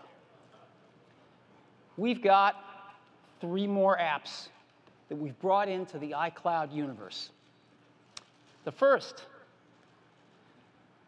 is, of course, the App Store. In the App Store, you've bought a lot of apps so far, and you can buy them, of course, directly on your devices. Maybe the app you want isn't on the device you've got with you. So for all your purchase history now, you can see it on all your devices, even if the app's not there. And we've added this button here, which is download from the cloud. And if you want that app on that device, you just push that button, and that app is automatically sent to that device, right? And there's no extra charge. No extra charge. Now, we've done that for your purchase history. What about for devices you buy in the future? Well, for devices when you buy them in the future, you want to buy Yelp, let's say. The cloud downloads it to all your devices, again, at no extra charge, all automatically. So that's what we're doing with the App Store. iBooks, same thing. You've got your purchase history of all the books you bought on any device. You want to get it on your iPhone, say. Just push the button. It downloads to that device. When you buy a new iBook, let's say you want to buy this book here, The Wave. It downloads it to all your devices now. And if you're reading it on one device, let's say you're reading it on your iPad, and you've just got to run. You get to a page, you bookmark that page, that bookmark is sent up to the cloud and stored, and again, pushed to all your other devices, so maybe you can read the rest of that chapter as an example on the train to work. It all just works.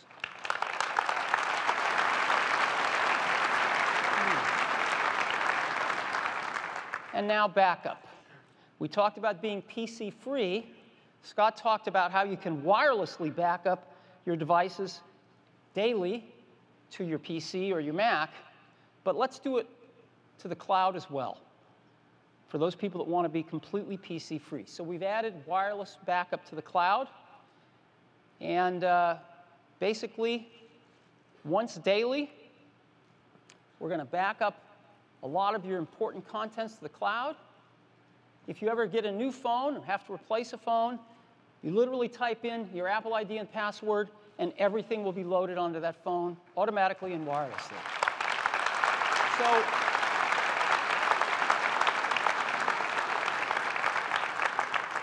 So we automatically do daily backups to iCloud over Wi-Fi.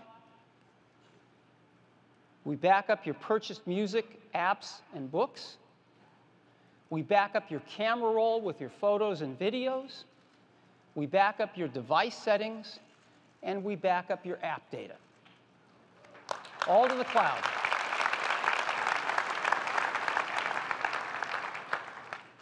So that is backup. And those are 3 other apps that come with iCloud. But we couldn't stop there. And so we have a final 3 apps that are amazing, the most inventive part of iCloud, I think. And I'd love to tell you about them. The first one is documents in the cloud. So if I'm on my iPad and I create a Pages document, right? I create a Pages document, and it automatically uploads it and stores it in the cloud when I close that document, completely automatically. And it then pushes it to all the devices that I have Pages on. So I can get the document between my devices. And we have put that into Pages, Numbers, and Keynote. As a matter of fact, the versions we just released last week have this in there. And to demonstrate what this is like with iWork, I'd love to invite Roger Rosner, who's our VP of iWork, up to give us a quick demo. Thank you, Steve. All right, let's take a look at how iWork and iCloud will work together. Let's say you're working on a Keynote presentation on your iPad, making a beautiful presentation with all those awesome Keynote graphic effects and animations. But you're away from home, you didn't bring your iPad with you, and you run into somebody who wants to see your presentation. Well, the good news is, last week we shipped iWork for iPhone. And even better, for anybody who bought an iWork app for your iPad, you can download that app for your iPhone at no additional charge. So let's fire up Keynote on this phone. This is the first time we've run it here, so it's going to say hi, and then it's going to say, do you want to use iCloud? We say yes. And immediately, it sees all your Keynote presentations that you've been working on in the cloud and starts to download them in the background to your iPhone. So I'll open this one we were just looking at. And as you can see, it's all there. It even remembered what slide we were looking at. And if I want to, I can just hit play it right on my iPhone. And I put exactly 0 effort into getting that file over here. Pretty neat.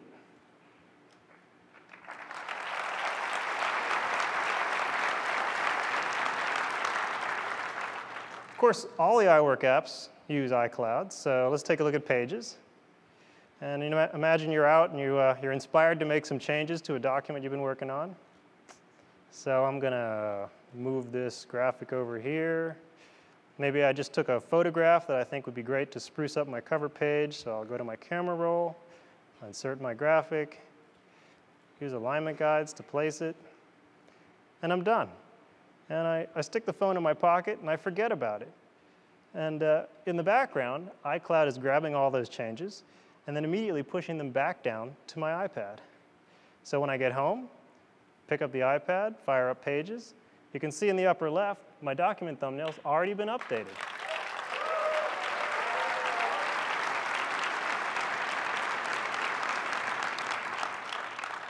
And there are all my edits, absolutely no effort on my part. And that is how iWork works with iCloud. I think you're going to like it. Thank you.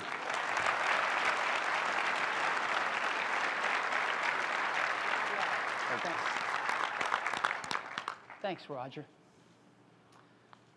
And documents in the cloud really completes our iOS document storage story, too. In other words, a lot of us have been working for 10 years to get rid of the file system, so the user didn't have to worry about it. When you try to teach somebody how to use a Mac, the easiest of all computers to use, everything's going along fine until you hit the file system, and then the difficulty is staggering for most people. So we've made it on the iOS devices to where you don't ever have to think about it. The app manages the presentation of its own documents, just like Mail manages the presentation of its own messages. But the piece that we weren't finished with was how do we move those documents around to different devices? And Documents in the Cloud solves that problem for us. Apps can store documents in iCloud. iCloud pushes those documents to a user's devices automatically. The documents update on all devices when changed on any device. And we are releasing APIs for all of you.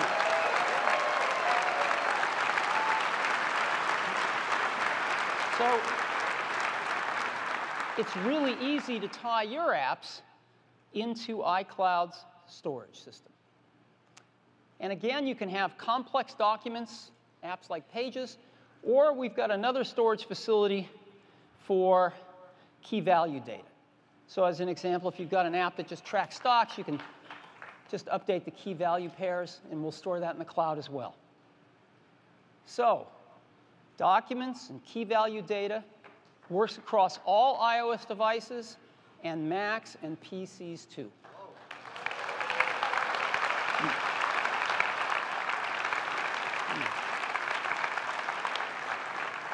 So we think this is going to be pretty big, and that is documents in the cloud. This next one is maybe my favorite one. And it's called PhotoStream. And it's going to bring the cloud to photos. How many times have we taken photos on our iPhone, maybe of our kids in the afternoon, and wanted, when we got home, to share them on an iPad and have to go through the process of moving them over? Wouldn't it be great if by the time I got home they were already there on the iPad? Well, that's what PhotoStream is going to do for us across all of our devices. So again, I take photos on any device, puts it in the camera roll, and that will be automatically uploaded to the cloud where it's stored, and automatically downloaded to all my other devices, including, in this case, a Mac. And so I've got my photos on my iPad just waiting for me when I get home. Now, in addition, I can import photos. Right into iPhoto as an example on the Mac. It'll upload those to the cloud and do exactly the same thing with them by pushing them down to all my other devices. So it's apps that it's photos that I take or photos that I import. And we've built this right into the apps. I hope you've seen that as we've gone through this. We've built this right into the app, so there's nothing new to learn. So PhotoStream on the iPad's photo app, we've built it right in, right next to albums. We have a button called PhotoStream. You push it, and you're looking at the photo stream. It's that simple. There's not a separate app that you have to go learn. It's right there in your Photos app. It's right there in your Photos app on your iPhone. It's just right there with all your other albums. There you go, PhotoStream.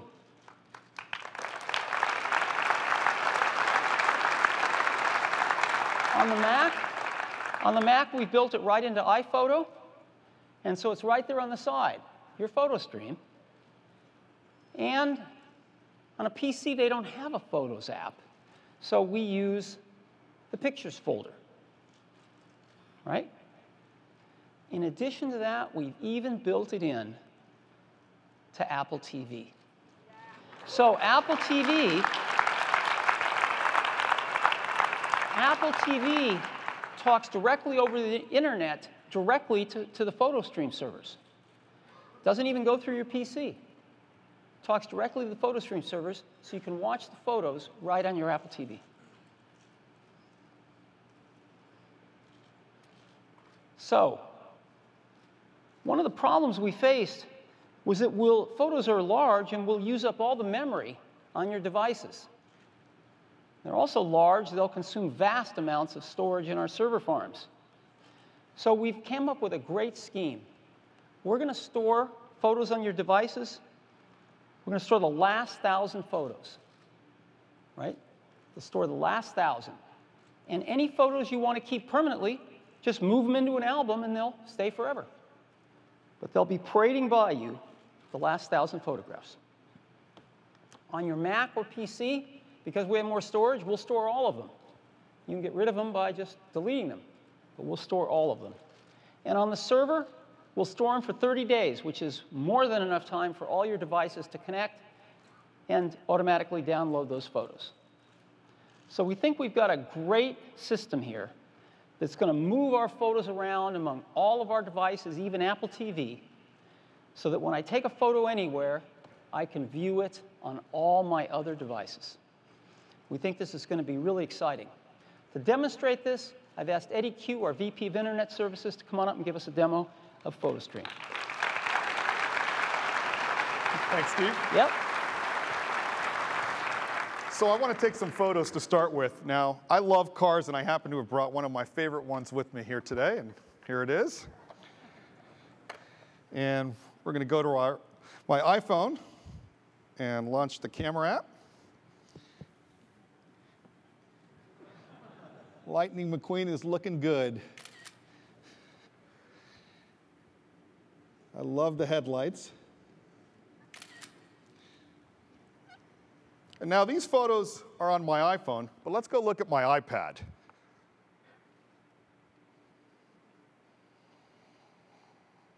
Now we've built PhotoStream right into the Photos app.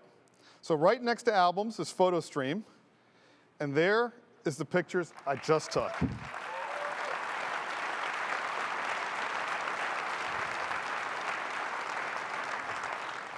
I didn't have to learn anything new at all.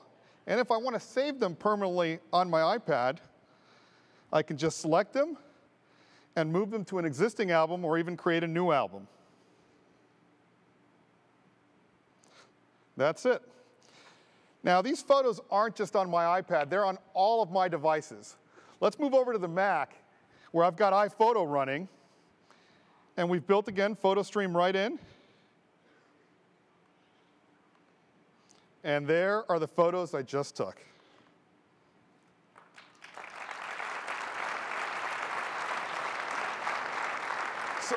So now when I take a photo on one of my devices, they automatically appear on all of my devices without having to do anything at all. It's that simple, and that's PhotoStream.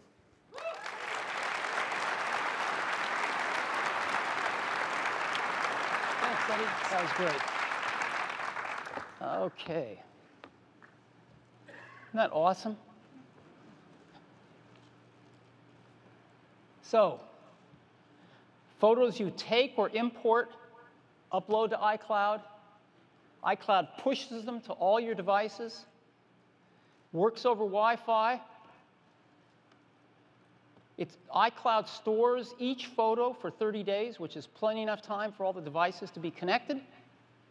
Devices store the last 1,000 photos, and again, you can just drag them to an album, they stay forever. And Macs and PCs store all photos. So we're really, really pleased with PhotoStream. We think you're going to like it a lot. Last, but not least, is iTunes in the cloud.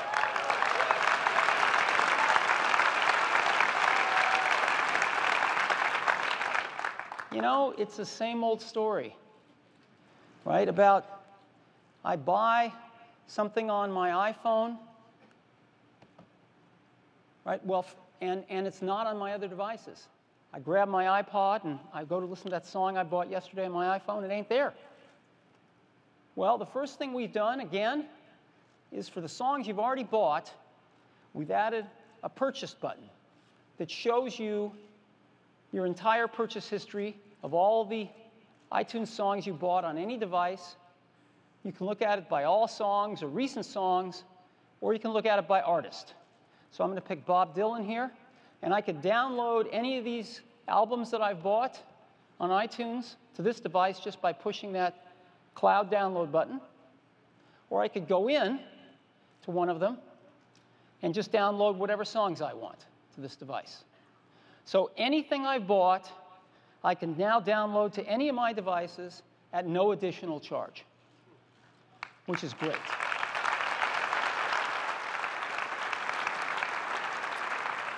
This is the first time we've seen this in the music industry. No charge for multiple downloads to different devices. And for the future, I flick one switch to on, and now any song I buy on any device, again, will automatically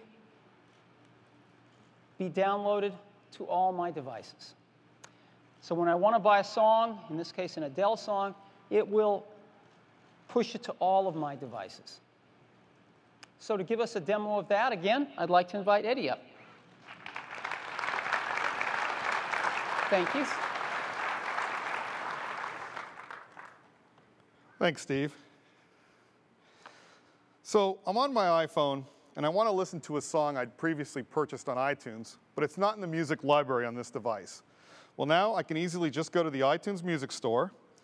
There's a new Purchase tab right on the bottom. And now I'm seeing all of the purchases I've ever done on iTunes.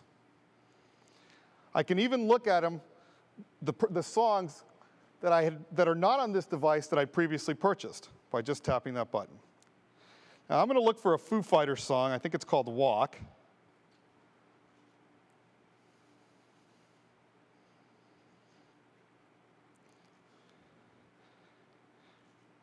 And there it is.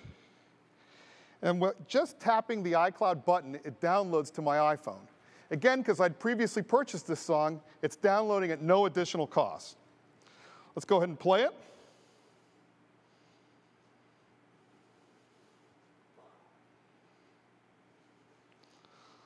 Just finishing downloading.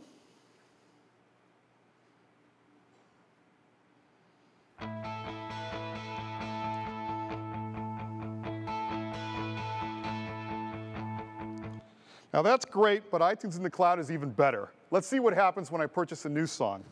And if we can bring up my iPad, I'm going to go ahead and launch our new music player in iOS 5. And on my iPhone, I'm going to go back to the iTunes store. I want to buy a new song. And I want to look at Bruno Mars' new album. I know he has a hit song. I think it's called Lazy Song. That's it. We can preview it.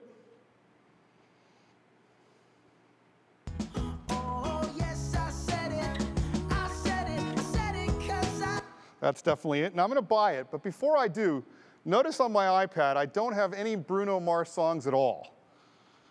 So we're going to go ahead and buy. And it's now downloading to my iPhone, and in addition, there's the Bruno Mars song.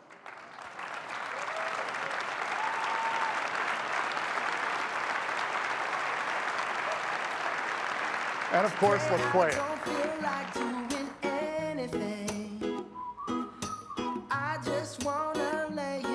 So now when I buy a song on one of my devices, it automatically downloads to all of my devices without having to sync or do any work at all.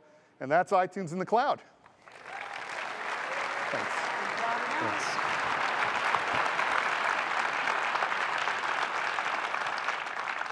Thank you very much. Isn't this awesome?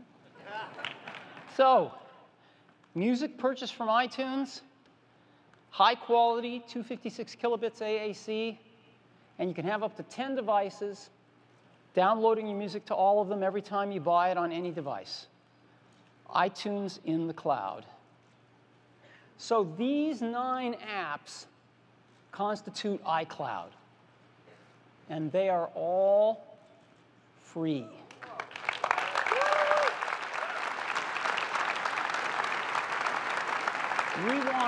We want every user to take advantage of these, and we know if we make them free that they will. And we want people to see what these devices can really do and what the software can really do. So we're making it free, and we're very excited about it. So that's iCloud.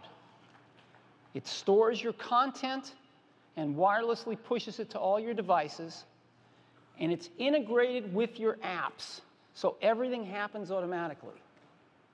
So a competitor that doesn't own the apps or doesn't have great developers to integrate with their apps, they can never do this.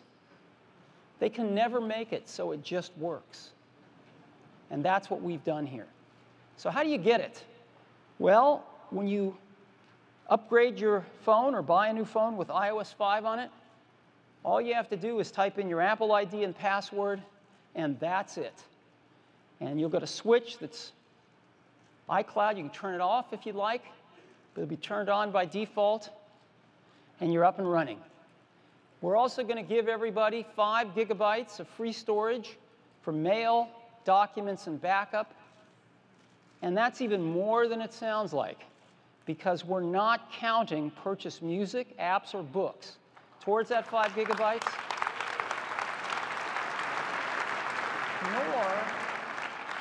nor are we counting PhotoStream towards that 5 gigabytes. So, when can you get your hands on this? Today. Developer beta today. We're going to get you all a developer beta today. And also today, we're going to make something available to end users, which is the iTunes in the cloud portion. And it runs on iOS 4.3.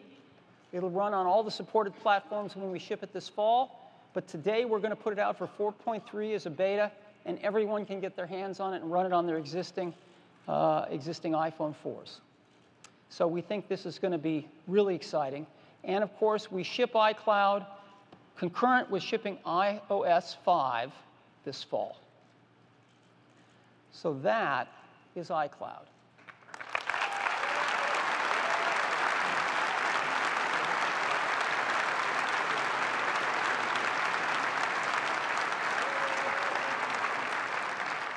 Now, there's one more thing. No, small thing. A small thing. It pertains to iTunes in the cloud. As you recall, iTunes in the cloud is just for the music that you've purchased from the iTunes store. Now, at 14 billion songs, 15 billion, excuse me, that's a lot of songs out there that have been purchased from iTunes Music Store. But you may have some that you ripped yourself. And there's 3 ways you can deal with that. One, you can sync your new devices over Wi-Fi or cable, and you only have to sync them once just to get that music on them. And then you can rely on iCloud to take care of getting all your new purchases off iTunes onto that device. Or if it's just a few songs you love that you don't want to leave behind, you can buy those songs that you'll miss on iTunes. We're going to offer a third way, which is called iTunes Match. What is iTunes Match? Well, iTunes Match uses the fact that we've got 18 million songs now in the iTunes Music Store. And the chances are awfully good that we've got the songs in our store that you've ripped. And so we wrote software to scan those CDs, the ripped CD, the non-iTunes music, and match it up with those songs we have in the store, right? And so we can give that music the same benefits as music purchased from iTunes, and it takes just minutes, not weeks. If you have to upload your whole library into some locker in the sky, that literally takes weeks. This takes minutes because we're scanning and matching your library, so we don't need to upload that large part of your library. And the few songs that remain, well, we'll upload them. But with 18 million songs, we're most likely to have what you've got.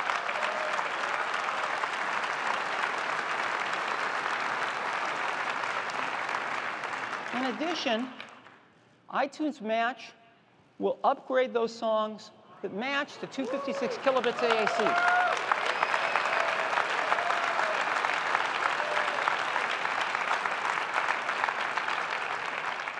And iTunes Match costs just $24.99 a year.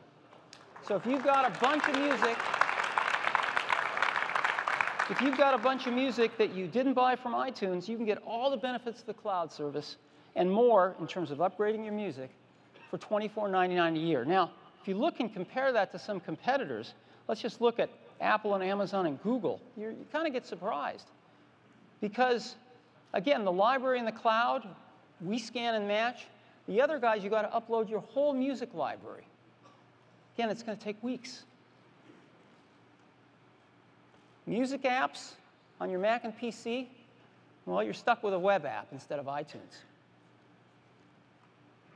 Upgrade to 256 kilobits per second. The other guys aren't upgrading you at all. The annual price for 5,000 songs, we're $24.99. Amazon charges you $50 for the storage, and Google hasn't announced their pricing yet. Even at 20,000 songs, we charge one flat price. Amazon's up to $200 for the storage, and Google hasn't announced their pricing yet. So,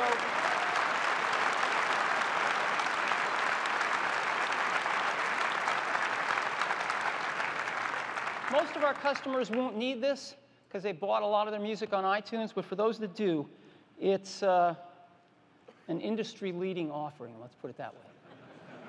So that's iTunes Match, and it goes along with free iTunes in the cloud, and that's what it is. Now,